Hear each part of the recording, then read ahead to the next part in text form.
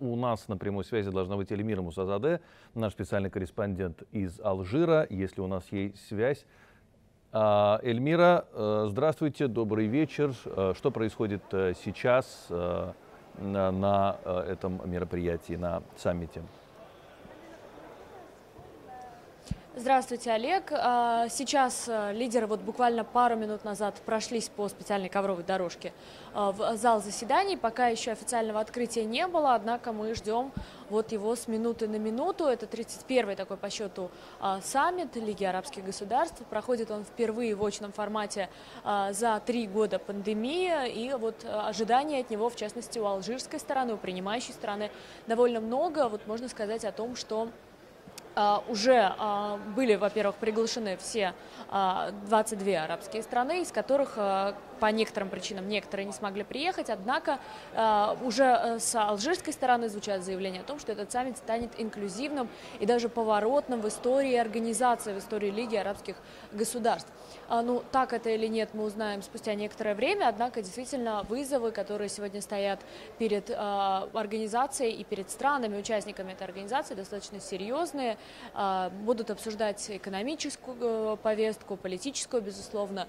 Ну и, конечно, нельзя не отметить те новые геополитические условия, в которых сегодня страны, участники Лиги арабских государств пытаются выстраивать свои взаимоотношения с миром. И в этом контексте, естественно, в первую очередь можно говорить, и я думаю, нужно говорить о, безусловно, энергоносителях, которые поставляются в страны, в том числе и европейского континента, который сейчас активно ищет новые пути для диверсификации таких поставок, новых партнеров, которые смогли бы быть действительно надежными союзниками и надежными поставщиками энергоресурсов, в частности, голубого топлива, газа и нефти. Известно, что арабские страны как раз-таки богаты такими природными ресурсами, и в частности, об этом говорила и президент Европейской комиссии Урсула фон дер Ляйен, в том числе она говорила об этом, когда находилась с визитом в Азербайджане. Тогда нужно еще отметить, это, к слову, еще одно качество, которое связывает Азербайджан с арабскими странами, связывает в целом с Ближним Востоком, ну и в частности с Алжиром, с принимающей стороной. Тогда Урсула фон дер Ляйен говорила о том, что для заинтересована в том, чтобы были достаточно надежные союзники, надежные партнеры в этом направлении. И, безусловно, Азербайджан наравне с такими странами, как, к примеру, Алжир, сможет выполнить эту важную миссию. Уже поступают заявки от различных европейских стран на увеличение поставок нефти и газа из Азербайджана, в частности газа. Это сегодня наиболее актуальная тема, учитывая то, что зима уже близко, буквально 1 месяц остался, как раз сегодня последний месяц осени вступил в силу, и достаточно мало времени осталось до наступления серьезных холодов.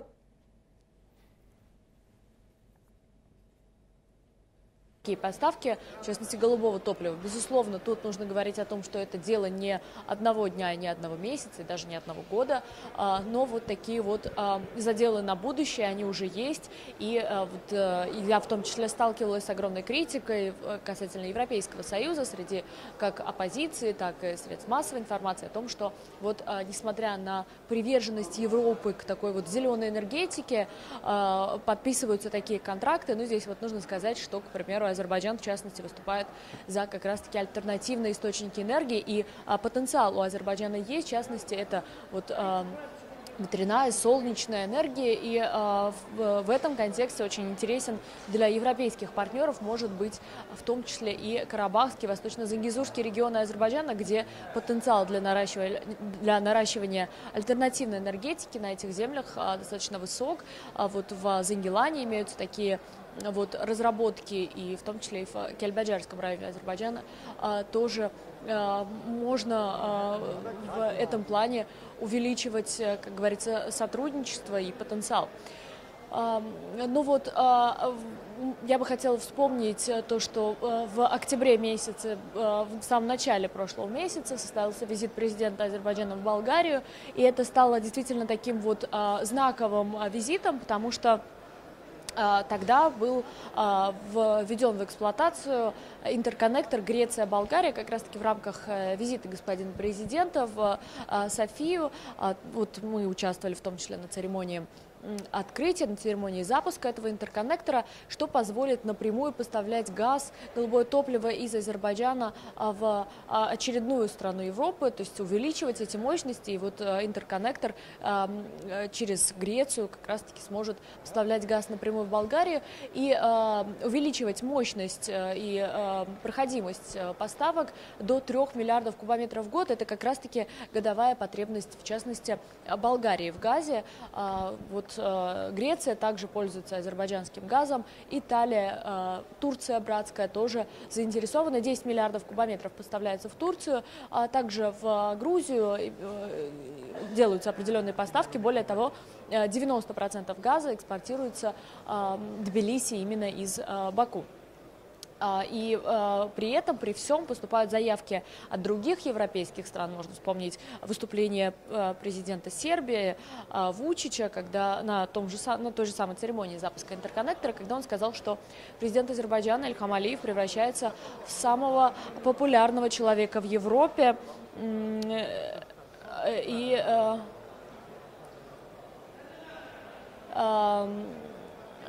И действительно очень многие страны заинтересованы в партнерстве с Азербайджаном, что отражается в том числе и на политическом весе Баку.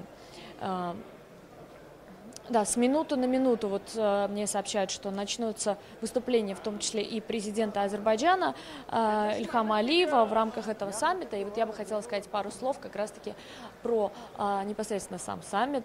Здесь вот нужно учитывать, что президент Азербайджана приглашен в качестве почетного гостя, в качестве председателя движения неприсоединения на сегодняшнее мероприятие. Оно проводится на самом высоком уровне, в том числе здесь находится также и генеральный секретарь ООН Антонио Гутерриш, что, безусловно, повышает знаковость сегодняшнего мероприятия. И, безусловно, вот нужно сказать про председательство Азербайджана в рамках движения неприсоединения. 3 года оно длится, и Азербайджан за эти 3 года, которые попали на достаточно тяжелые времена, это пандемия коронавируса, это война в Карабахе, это достаточно тяжелая ситуация в связи с войной России и Украины. И вот, несмотря на это, Азербайджан активно продвигает какие-то инициативы, очень важные проекты, которые отражаются на всем мире, в том числе и на странах-участницах движения неприсоединения. Азербайджан выступал за равноправное распределение вакцин для развивающихся стран. Азербайджан в том числе поднимал очень важные вопросы гуманитарного характера. И вот я знаю, что для Азербайджана тоже очень важна тема с продовольственной безопасностью. Как раз-таки очень многие страны, участницы движения неприсоединения, столкнулись напрямую с этой проблемой. И вот то, что Азербайджан в очередной раз поднимает этот вопрос на самых высоких уровнях, говорит, безусловно, о многом. Помимо этого, вот я бы хотела еще отметить, что Азербайджан придает институциональность этой организации, которая является, к слову говоря, второй по величине после ООН. Проводятся различные министерские встречи, международные молодежные форумы, что, безусловно, повышает статусность и, безусловно, отражается на форме самой организации, так же, как и на ее членах. Но вот здесь вот главное для движения неприсоединения это, безусловно, внеблоковость, то есть страны-участницы, они не движение присоединения, они не присоединяются к каким-то военно-политическим блокам, они выступают за демилитаризацию в целом всего мира. И вот, к слову говоря, одной из ключевых особенностей движения присоединения – это осуждение колонизации. И вот многие страны, в частности, тот же самый Алжир, в котором мы сегодня находимся, столкнулся с этой проблемой и действительно серьезно от нее пострадал. Алжир находился под оккупацией 132 года. Французская империя тогда бесчинствовала на территории этого государства. Можно действительно получить очень много информации о том, какие зверства тогда совершались. И сколько человек было убито. Вот, к примеру, за 132 года было убито свыше 1,5 миллиона алжирцев, и вот даже в связи с этим Алжир приобрел статус и стал называться страной 1,5 миллиона мучеников. Помимо этого, за 132 года жертвами репрессий различного рода стали 10 миллионов человек, что, безусловно, огромная цифра и огромная трагедия для Алжира, о чем алжирские власти постоянно говорят. Здесь вот очень важный момент как раз-таки состоит в том, чтобы признать вот эту историческую трагедию и дать ей правовую оценку, безусловно, от чего до недавних пор Франция активно отказывалась и вот продолжает отказываться с учетом заявлений президента Франции Эммануэля Макрона. Кстати говоря, вот он недавно находился с визитом в Алжире и пытался говорить о увеличении сотрудничества, расширении сотрудничества между Францией и Алжиром, но, как мы видели по видеокадрам, президента Франции просто-напросто освистали в Алжире и призвали вот не покушаться в том числе на алжирские природные ресурсы. На протяжении 132 лет, на протяжении колонизации, действительно, природные ресурсы Алжира серьезно разграблялись, и это в том числе стало одной из причин того, что серьезно вызвало недовольство алжирского народа и как раз-таки послужило тому, что народное движение в Алжире начало набирать обороты. Как раз-таки 1 ноября 1954 года, знаковая дата для алжирского народа. Сегодня здесь отмечается День независимости. Это день революции в Алжире. Тогда именно Фонд национального возрождения приступил к борьбе против колонизаторов, против Французской империи. Кровопролитная война, которая длилась на протяжении 8 лет, действительно унесла огромное количество жизней, десятки тысяч, как со стороны Алжира, так и со стороны колонизаторов. И вот стала такой кровавой историей, кровавой страницей, даже не одной страницей, а вот целой главой, я бы сказала, в истории, безусловно, этих двух государств. Однако по ее итогу в 1962 году Алжир все-таки получил независимость, и вот это историческое достижение алжирского народа всячески здесь отмечается. Вот, к слову говоря, нынешний год – это 60-летие обретения Алжиром независимости, а сегодняшний день как раз-таки вот 68 лет прошло, 68 лет назад началось это вот национальное освободительное движение Алжира. И очень символично, что как раз-таки в этот день проходит этот саммит Лиги арабских государств. Здесь вот мы можем говорить про то, что у правительства Алжира есть намерение серьезно увеличивать свой потенциал как на международной арене, в качестве регионального и, может быть, даже более глобального актора. Конечно, проблем в стране много. Страна все еще борется с последствиями тяжелого колониального прошлого, но определенные подвижки уже есть, и вот в частности с Азербайджаном в том числе развиваются всяческие отношения.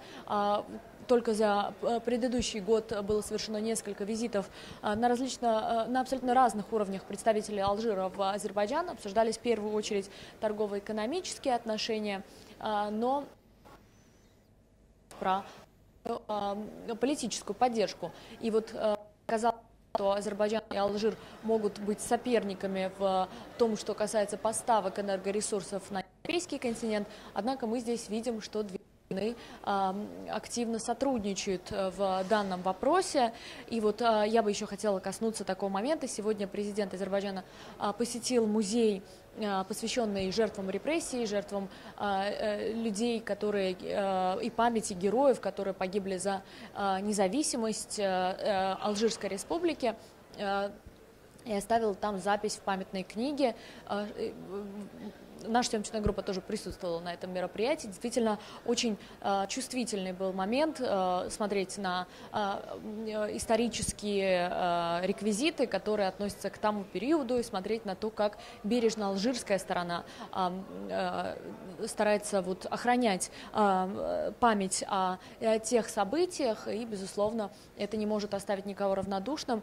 Здесь вот нужно провести параллель с как раз-таки действиями Франции тогда, в тех годах колонизации, в годах четвертой, пятой, затем впоследствии республики, да, когда как раз-таки многое из алжирского прошлого и уроков алжирского прошлого, колонизации Алжира легло как раз-таки в установление в Пятой Республике, и огромную роль в этом сыграл, безусловно, Шарль де Голль. Но вот здесь вот нужно поговорить о том, как Франция относилась в тот период к алжирцам, когда разграблялись их природные ресурсы. Жители, в основном жители именно сельской местности, очень сильно угнетали. В городах, крупных городах проживали европейцы, переселенные в Алжир. И Франция тогда называла Алжир жемчужиной, в том числе на Северной Африке. И вот такого отношения, довольно жестокого, не было ни к другим странам, к примеру, к тому же самому Марокко. Такие преступления, они имели место быть, к сожалению, и об этом всячески напоминает алжирская выступает сегодня очень активно в поддержку Армении. В свое время очень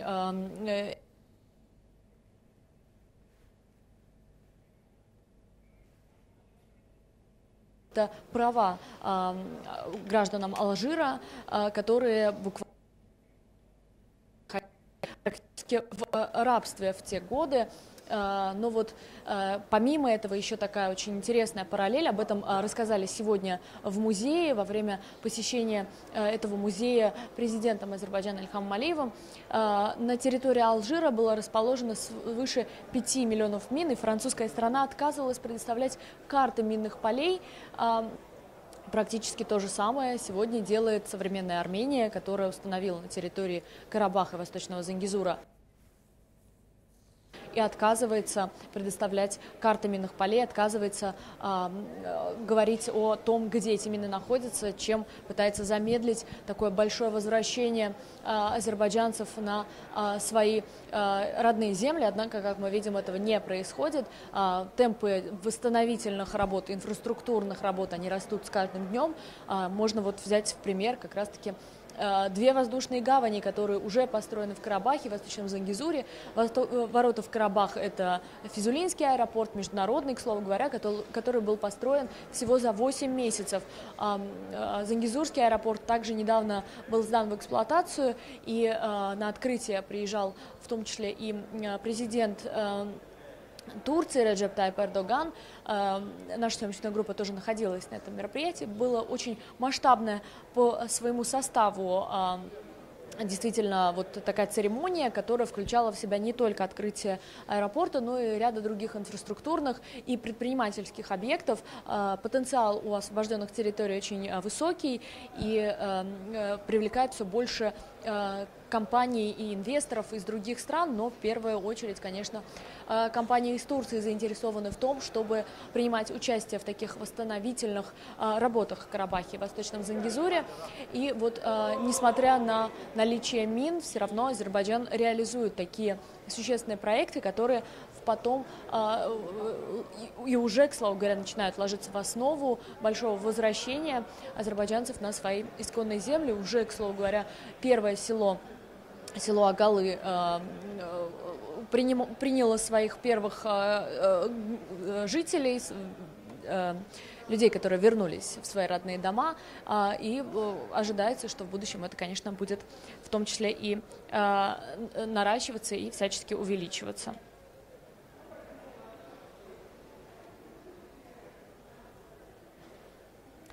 Да, спасибо, Эльмира. Эльмира Мусазаде, наш специальный корреспондент из Алжира, с нами на связи. Мы ожидаем буквально в ближайшие минуты выступления президента Азербайджана Ильхама Алиева, который, напомню, участвует приглашен в качестве почетного гостя для участия в работе 31-го саммита Лиги арабских государств.